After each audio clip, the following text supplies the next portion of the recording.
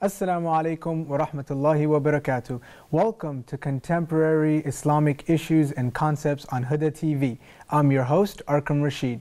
On today's episode, we will be speaking about the Islamic ideology of ijtihad.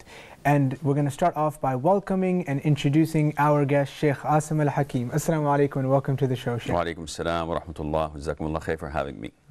And it's wonderful to have you on. Sheikh, so ijtihad is an Islamic concept that's been there from the beginning of Islam all the way till now. Many people don't know what it is, but it's always been there. It's nothing contemporary, but what we want to do is give it a contemporary look and basically define and try to understand why we need it today. So let's start off by the definition of ijtihad. What is ijtihad as a term, as a principle? What is it? Bismillah ar-Rahman ar-Rahim. Alhamdulillahi Rabbil Alameen. Wa sallallahu wa sallam wa baraka ala al-mab'uthi rahmatan lil alameen. Nabiyyina Muhammadin wa ala alihi wa sahbihi ajma'in. Ijtihad is one of the sources of the rulings in Islamic law or jurisprudence or sharia. You call it whatever you want to call it. So we have the Quran, and we have the Sunnah, and we have the consensus of the Muslims, of the scholars. So here you don't have any ijtihad. You don't have any reason to strive and find out the ruling of something because it's crystal clear from the Quran, from the Sunnah, or from the consensus. Now when it comes to issues that were not mentioned in the Quran, some say that the verses of fiqh or jurisprudence or sharia mentioned in the Quran do not amount to more than 500. Some even make them 150. So these 500 are either repeated or can be used on the same topic. So they minimize it to 150 verses of 6,000 plus. Wow. So they say that the rulings are fixed. Allah Azza wa Jal gives us general rules to govern by. The Prophet ﷺ, in his prophetic teachings and hadith, would elaborate and explain. So the 150 verses would even branch more and more.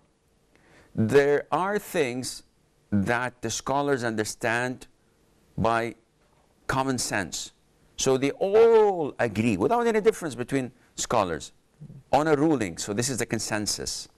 And as mentioned in chapter 4, Surah An-Nisa, that whoever goes against the consensus of the Muslims would be punished severely in hell, which means that this is something to be taken seriously. But what about what is happening nowadays, which was not mentioned in the Quran, the Sunnah, nor the consensus of scholars?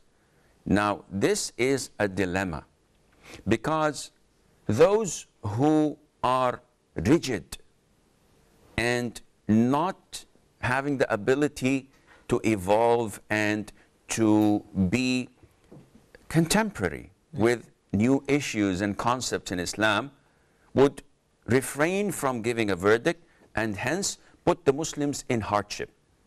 So there's a new issue that we want to address, and there are so many, whether these issues are in transactions like Islamic banking, or in medicine, or in any other field that is needed urgently, even in forms of worship, praying on an airplane.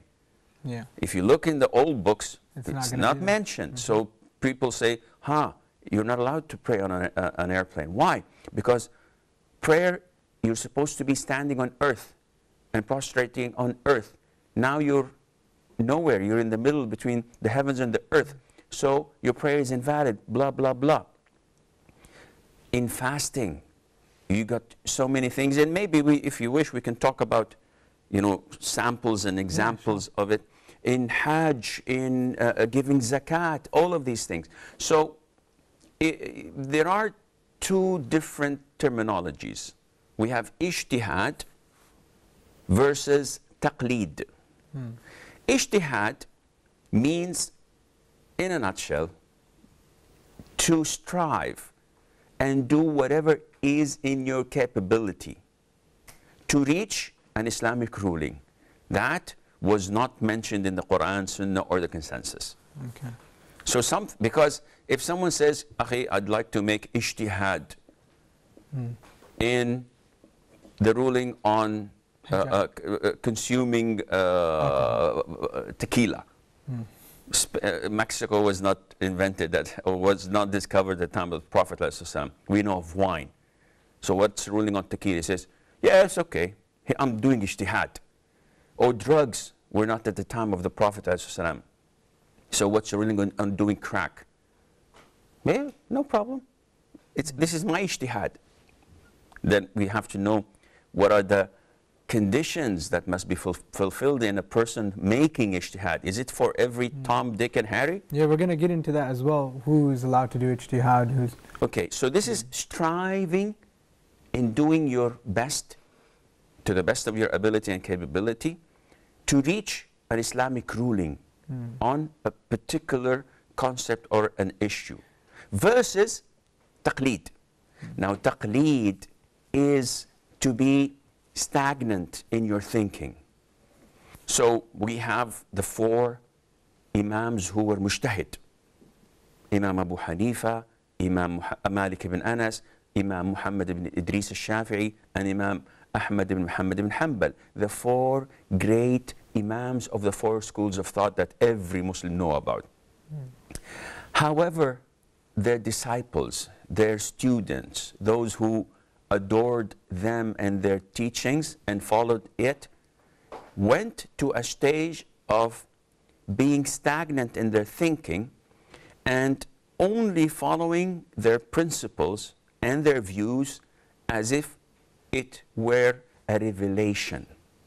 So when they are faced with a verse from the Quran or from the hadith of the Prophet ﷺ that goes against what their Imam said, they say the Imam knows better. My understanding of the Quran and of the Sunnah does not elevate to these Imams. And this is a grave and serious mistake that a lot of not only the masses of the Muslims, but some who are considered to be scholars had fallen in. Why? Because they were at the fork of the road.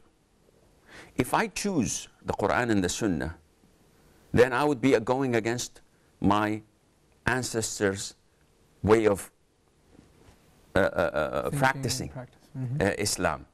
And then I would be like the black sheep of the family. But if I follow what the majority say, I'm just following an Imam. So here we have a big problem between ijtihad and taqleed. Okay, so we're going to get into who can make ijtihad. Like you said, you know, there are certain times you have to look at who's making this ijtihad. But before I actually get into that, I want to get into the purpose of ijtihad. Why is ijtihad there? What are the reasons behind it? Why didn't Allah subhanahu wa ta'ala just reveal everything in the Quran? Why is it, somebody might ask, well, if the Quran is the book of God, then why doesn't it contain all the rulings we need? You know, Allah subhanahu wa ta'ala says the Quran is enough. This is, you know, this bayan, you know, has everything in it that you need to understand your life and everything. So why do we need ijtihad? That's a very valid and good question. But to answer it, it's not a yes or no question. So you have to, first of all, understand what Quran really is. The Quran is a miracle. It is not created. It is the speech of Allah Azza wa Jal.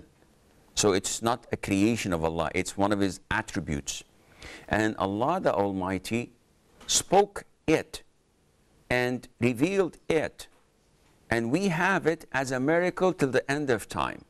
Unlike other scriptures that were revealed for a specific period of time and then it was due their expiry date.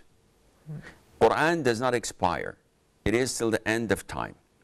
Quran is concise and gives general rulings, but within it, it has the answer for everything, providing that you follow it to the letter.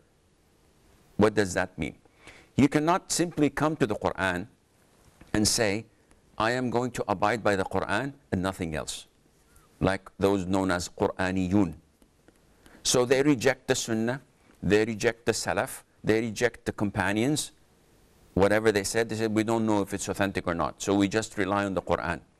This is totally prohibited, and it is an act of apostasy to neglect these sources of Sharia and only depend on the Quran. They say, Allah Azza wa Jal said that in the Quran, مَا فَرَّطْنَا فِي الْكِتَابِ مِنْ شَيْءٍ. So there's nothing that we missed in the kitab. Akhi, the ayah is referring to the Lawh al-Mahfuz, the preserved tablet that has everything written down since Allah created the creation till the end of time.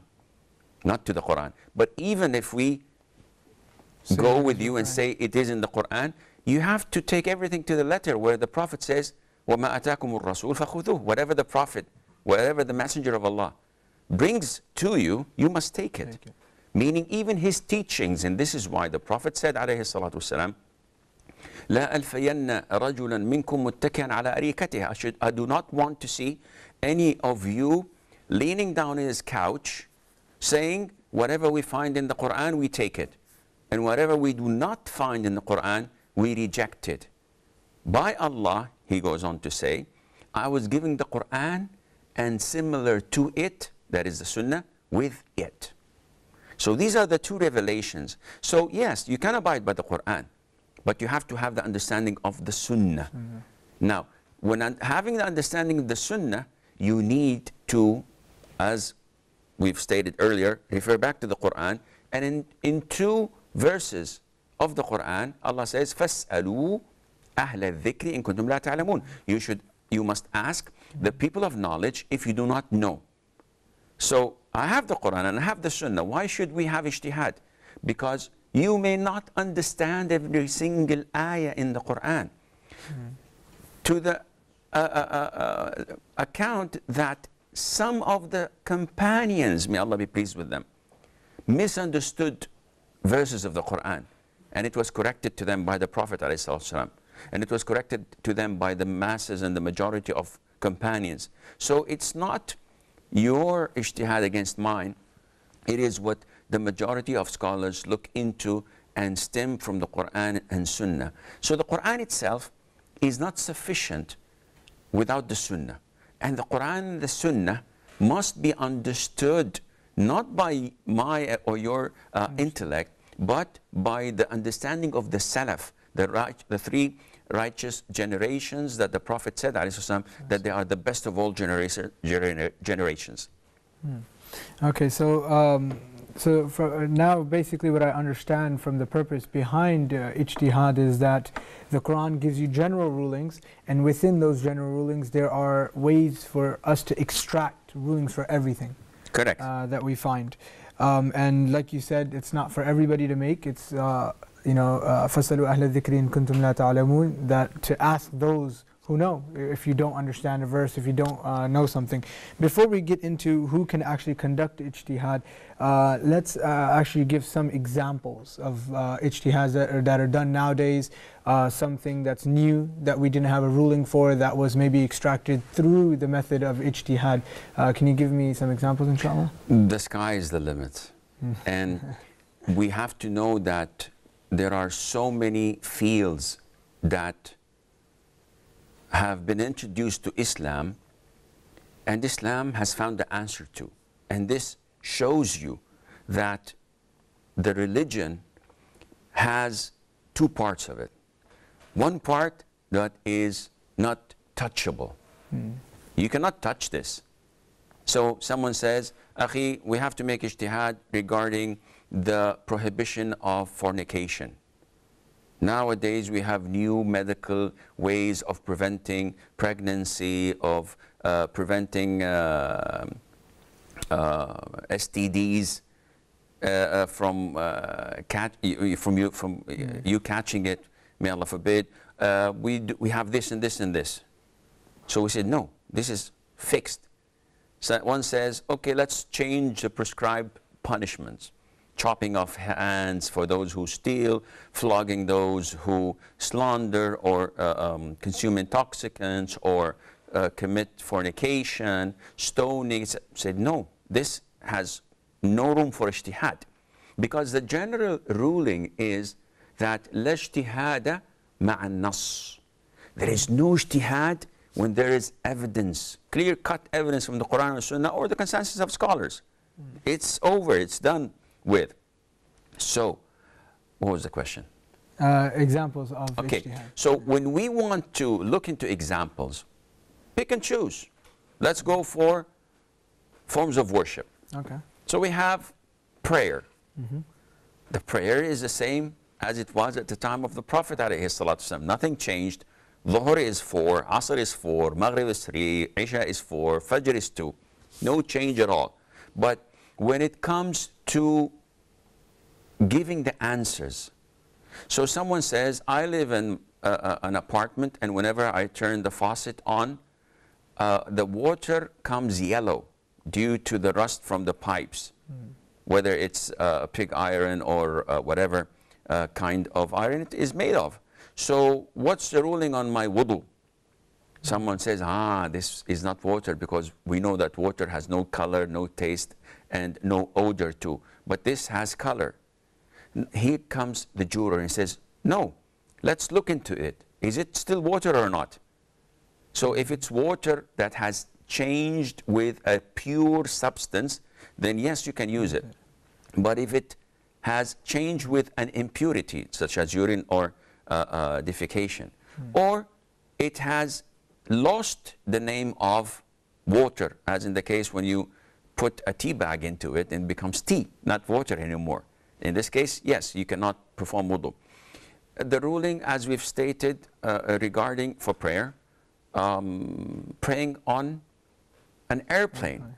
Though some of the Hanafi scholars and other schools of thought had come up with this before they've created the airplanes, and said that if someone was standing on a swing, so he's in between, and he's unable to touch the floor, and so on. So they gave the verdict again to such an incident. I'll give you a clearer example. We know that we have to pray 5 prayers a day. Break of dawn, after the zawal, after the shade of an erected object is the same length as it is, after sunset, after the disappearance of the redness at the twilight, when the sun, after the sun sets. But what is the ruling for those living in Scandinavian countries, where they have like 6 months of all day long sun, and 6 months when they don't have sun at all?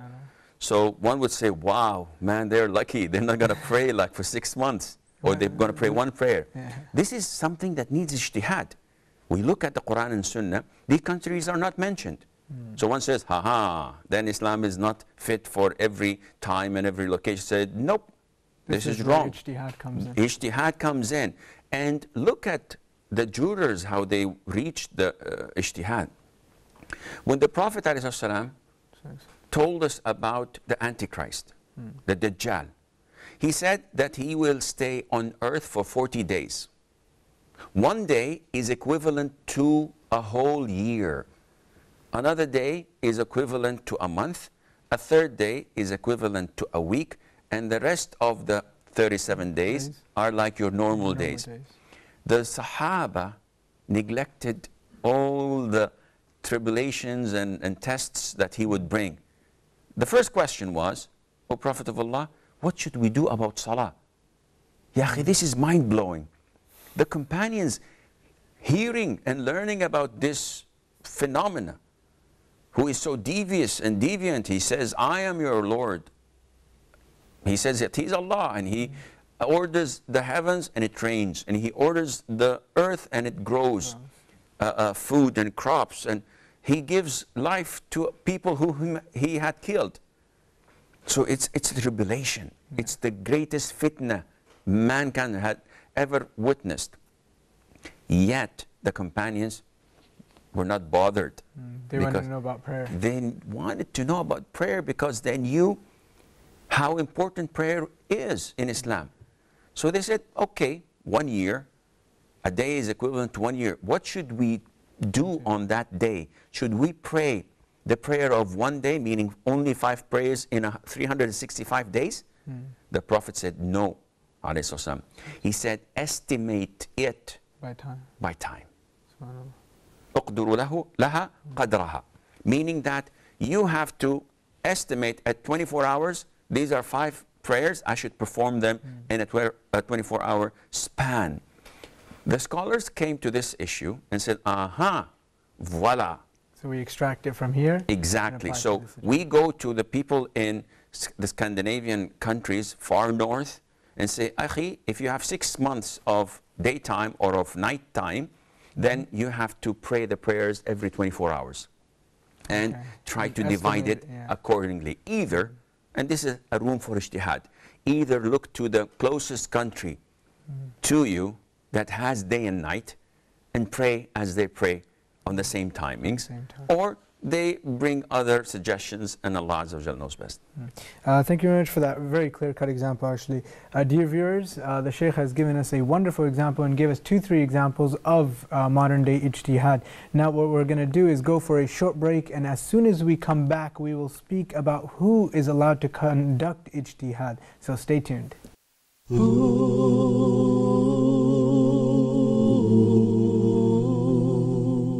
Welcome back to Contemporary Islamic Issues. And before we went for this short break, we were speaking about different examples of modern-day ijtihad. And we said that when we get back from the break, we will get into who is allowed to conduct ijtihad and who is not.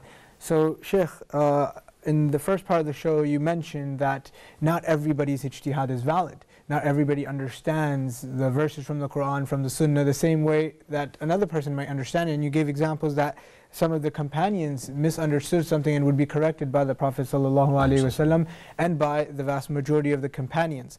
So the question is, who's allowed to conduct ijtihad? How do we know this person is capable of ijtihad? How do we know this person's ijtihad is valid and another person's is not? Who's allowed to conduct this ijtihad? Okay, scholars have talked about this and discussed it thoroughly, but I'm afraid that I may confuse the viewer and maybe confuse myself if I go into real deep details, because they divide the mujtahid, the person doing ijtihad, into being mujtahid mutlaq or mujtahid muqayyad or mujtahid who may seek the assistance of others to help him put an ijtihad.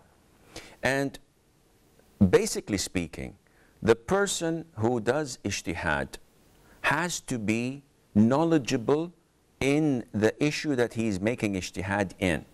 You cannot have someone doing ijtihad and not knowing the other opinions of scholars.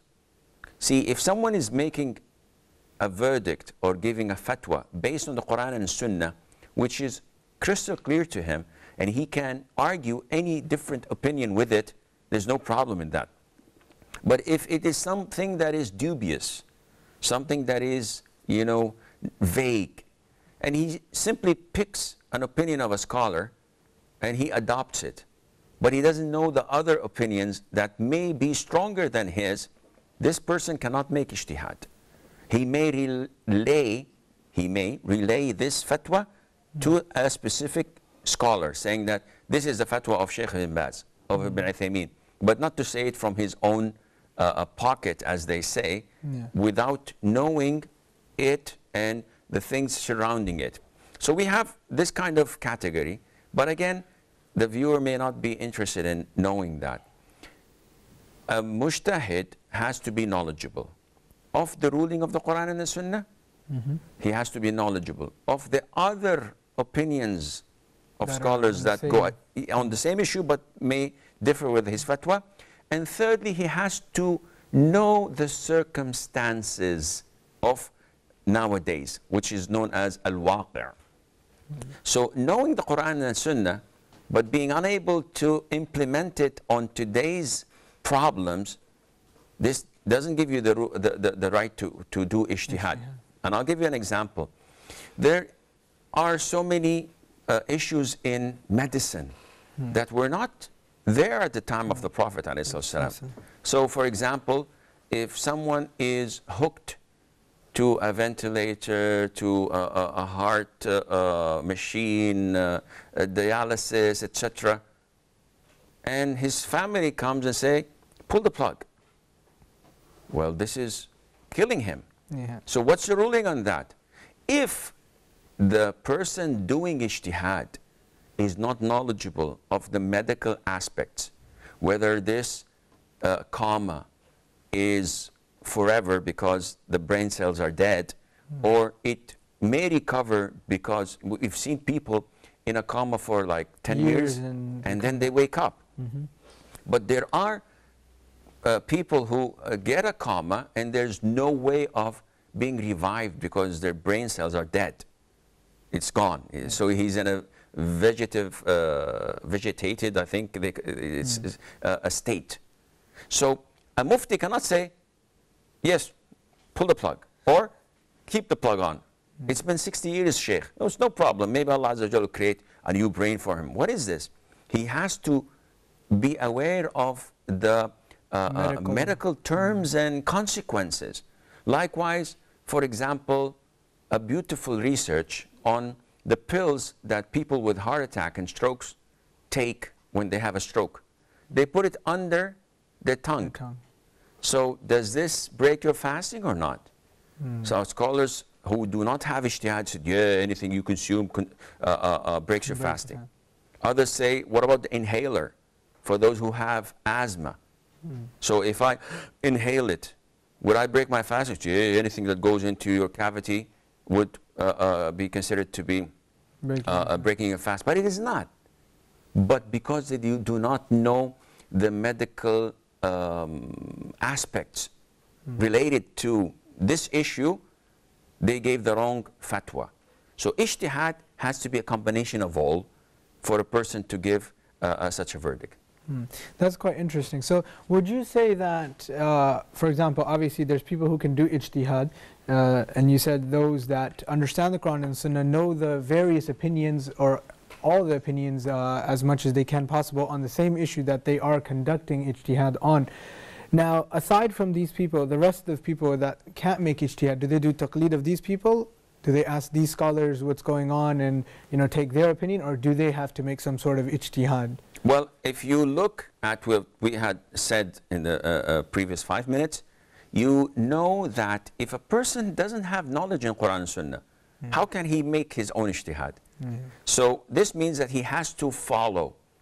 But the $1 million question, dollars are plunging down. The 1 million euro question, even euros are going down as well. So let's go for pounds, maybe British pounds is the highest. Pounds. Well, no comments on that.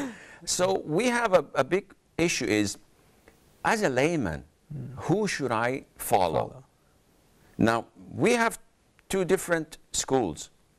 One says that you may follow whatever is easier, but this is totally wrong, because you would be then cherry picking. So a man is sitting in his living room with like 5, 6 remote controls in front of him. This is OCN, this is Orbit, this is Showtime, this is Nilesat, this is Greek Sat, this is Israeli Sat. Subhanallah.